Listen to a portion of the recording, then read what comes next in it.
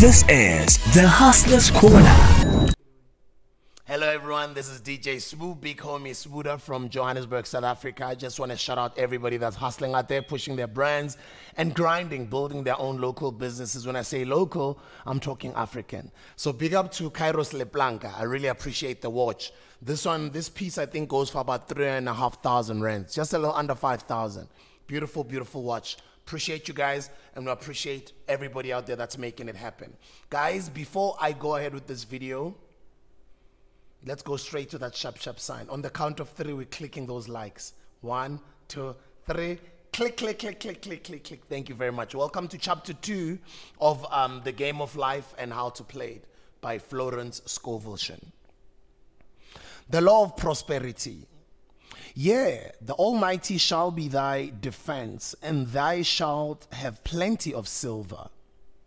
One of the greatest messages given to the race through the scriptures is that God is man's supply, and that man can release through his spoken word all that belongs to him by divine right. He must, however, have perfect faith in his spoken word. Isaiah said, "My word shall not return unto me void, but shall accomplish that whereunto it is sent." We know now that words and thoughts are a tremendous vibratory force, ever molding man's body and affairs. A woman came to me in great distress and said she was to be sued on the 15th of the month for $3,000. She knew no way of getting the money and was in despair. I told her God was her supply and that there is simply enough supply for every demand. So I spoke the word. I gave thanks that the woman would receive $3,000 at the right time in the right way. I told her she must have faith, and she must have perfect faith. Not only have perfect faith, but act her perfect faith. The 15th came, but no money had materialized. She called on me on the phone and asked what she was to do. I replied, "It is a Saturday, so they won't sue you today. Your part is to act rich, thereby showing perfect faith that you will receive it by Monday." She asked me to lunch. She asked me to have lunch with her to keep up her courage. When I joined her at a restaurant, I said, "This is no time to economize. Order an expensive luncheon. Act as if you have already received the $3,000. All things whatsoever ye ask in prayer, believing, ye shall receive." You must act as if you had already received. The next morning, she called me on the phone and asked me to stay with her during the day. I said, "No, you are divinely protected and God is never too late." In the evening, she phoned again, greatly excited, and said, "My dear, a miracle has happened. I was sitting in my room this morning when the doorbell rang. I said to the maid, 'Don't let anyone in.' The maid, however, looked out the window and said, 'It's your cousin with the long white beard.' So I said, 'Call him back. I would like to see him.' He was just turning the corner when he heard the maid's voice, and he came back. He talked for about an hour, and just as he was leaving, he said, 'Oh, by the way, how are finances?' I told him I needed the money, and he said, 'Why, my dear? I will give you $3,000 the first of the month.' I didn't like to tell him I was going to be sued. What shall I do? I won't receive it till the first of the month, and I must have it by tomorrow, I said. I'll keep on treating. I said, Spirit is never too late. I give thanks she has received the money on the invisible plane, and that it manifests on time. The next morning, her cousin called her up and said, "Come to my office this morning and I'll give you the money." That afternoon, she had $3,000 to her credit in the bank and wrote checks as rapidly as excitement would permit. If one asks for success and prepares for failure, he will get the situation he has prepared for.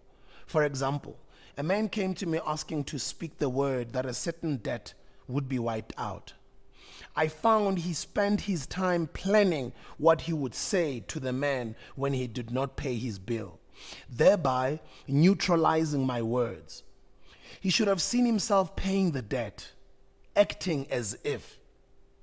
We have a wonderful illustration of this in the Bible, relating to the 3 kings who were in the desert without water for their men and horses. They consulted the prophet Elisha, who gave this astonishing message. Thus saith the Lord, ye shall not see wind, neither shall ye see rain, yet make this valley full of ditches. Man must prepare for the thing he is asked for when there isn't the slightest sign of it in sight. For example, a woman found it necessary to look for an apartment during the year when there was a great shortage of apartments in New York. It was considered almost an impossibility, and her friends were sorry for her and said, "Isn't it too bad? You'll have to store your furniture and live in a hotel." She replied, "You needn't feel sorry for me. I'm a superman, and I'll get an apartment." She spoke the words, "Infinite Spirit, open the way for the right apartment." She knew there was a supply for every demand, and that she was unconditioned working on the spiritual plane, and that one with God is a majority. She had contemplated buying new blankets when the tempter, the adverse thought or reasoning mind, suggested, "Don't buy the blankets. Perhaps after all, you won't get an apartment, and you'll have no use for them." She promptly replied to herself, "I'll dig my ditches by buying the blankets." So she prepared for the apartment, acted as though she had already had it. She found one in a miraculous way, and it was given to her, although there were over 200 other applicants. The blankets showed active faith. It is needless to say that the ditches dug by the three kings in the desert were filled to overflowing. Read 2 Kings. Getting into the spiritual swing of things is no easy matter for the average person. The adverse thoughts of doubt and fear surge from subconscious. They are the army of the aliens, which must be put to flight. This explains why it is so often darkest before the dawn. A big demonstration is usually preceded by tormenting thoughts. Having made a statement of high spiritual truth, one challenges the old beliefs in the subconscious, and error is exposed to be put out. This is the time when one must make his affirmations of truth repeatedly and rejoice and give thanks that he has already received. Before ye call, I shall answer. This means that every good and perfect gift is already man's awaiting recognition, is already man's awaiting his recognition.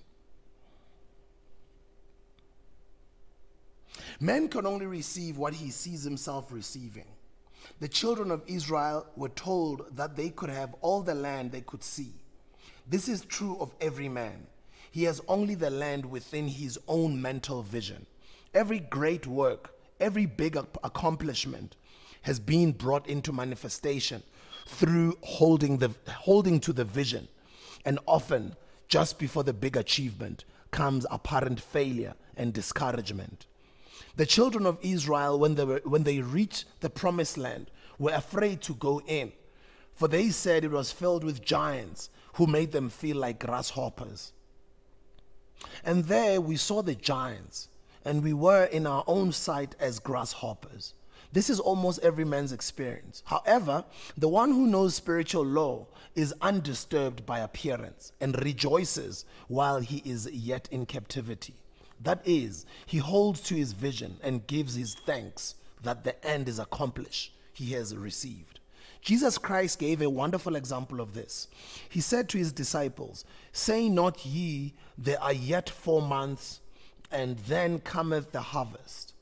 Behold, I say unto you, lift up your eyes and look on the fields, for they are ripe already to harvest."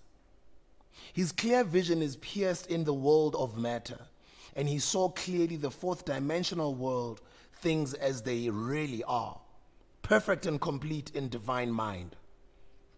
So man must ever hold the vision of his journey's end and demand the manifestation of that which he has already received. It may be his perfect health, love, supply, self-expression, home, or friends. They are all finished and perfect ideas registered in divine mind, man's own superconscious mind, and must come through him, not to him. For example, a man came to me asking for treatments for success. It was imperative that he raise within a certain time $50,000 for his business. The time limit was almost up. When he came to me in despair, the time limit was almost up. No one wanted to invest in his enterprise, and the bank had flatly refused him a loan. I replied to him, I suppose you lost your temper while you were at the bank.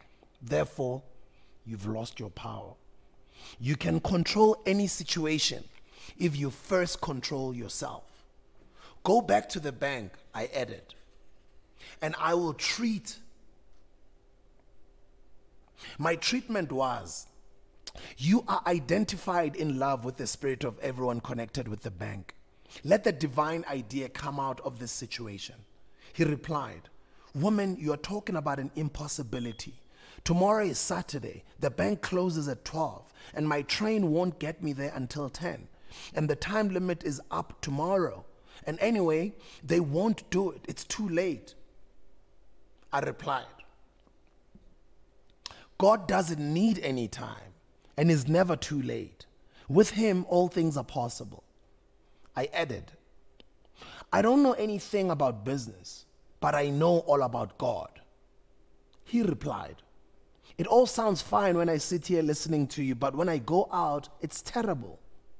He lived in a distant city, and I did not hear from him for about a week. Then came a letter. The letter read, you were right. I did manage to raise the money and will never again doubt the truth of all that you told me. I saw him a few weeks later and I said, what happened? You evidently had plenty of time after all.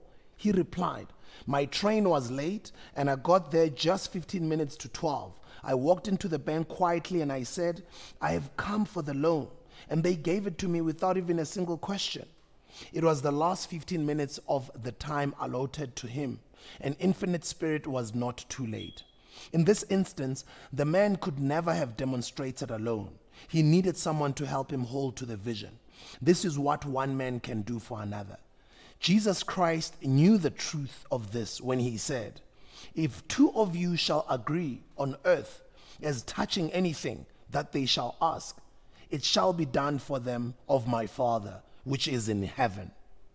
One gets too close to his own affairs and becomes doubtful and fearful. The friend or healer sees clearly the success, health, or prosperity and never wavers because he is not close to the situation. It is much easier to demonstrate for someone else than for oneself. So, a person should not hesitate to ask for help if he feels himself wavering. A keen observer of life once said, no man can fail. If someone, I repeat, a keen observer of life once said, no man can fail. If one person sees himself successful, such is the power of the vision. And many a great man has owed his success to a wife or sister or a friend who believed in him and held without wavering to the perfect pattern. That was chapter 2 of The Game of Life and How to Play by Florence Scovel Shinn. I'll see you guys on the next video, which will be chapter 3. Before you go, don't forget to click the notification button, to subscribe on the button below. I'd really appreciate it. And share the knowledge. Share the book. Recommend the book to others. Check out all the other chapters that I've read. I've read chapter 1, but the next video will be chapter 3. Thank you very much for tuning in. This is the Hustler's Corner.